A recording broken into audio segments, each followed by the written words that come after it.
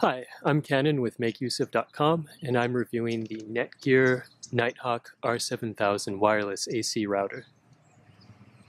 As you can see, it has a very low profile, and its design is something of an homage to the F-117 Nighthawk, which was a stealth attack aircraft in the US military.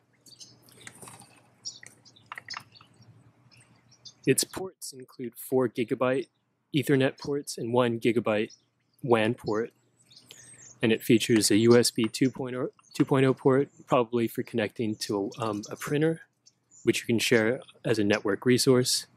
And then, of course, it also has a power on-off button, which is useful for power cycling, and then a power port. That's where you plug in the AC adapter. And then in the front, there is a USB 3.0 port, which is more than likely for connecting a USB hard drive, which you can also, like a printer, share as a network resource.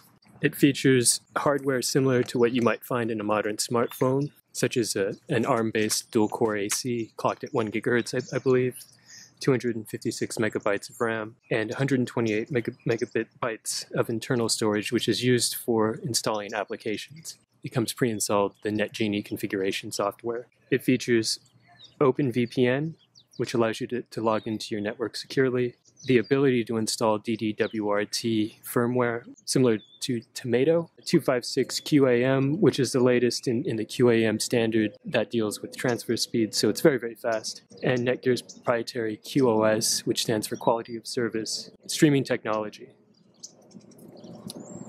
And it also includes what Netgear refers to as beamforming plus, which is a modification on the beamforming technology that's found in wireless AC technology.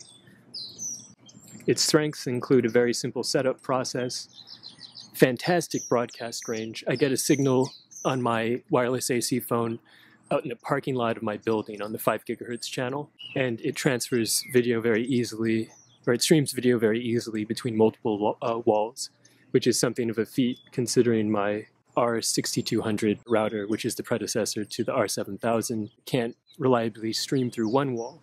And finally, Netgear offers frequent firmware upgrades. Its weaknesses include you can't find a USB 3.0 adapter that also includes beamforming plus. So if you want both fast transfer speeds and beamforming plus, you'll have to wait until Netgear releases a future product that fulfills both those niches. And it's, in my opinion, although it does come feature packed, it's not quite worth $200 when you can get the older models refurbished for around $90 on Amazon.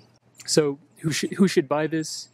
If you're looking to upgrade from a wireless G or a single band wireless N router, it's a pretty good investment of your money. And another group of people who may want to upgrade to this are those who are having difficulty streaming video or online content with their current router.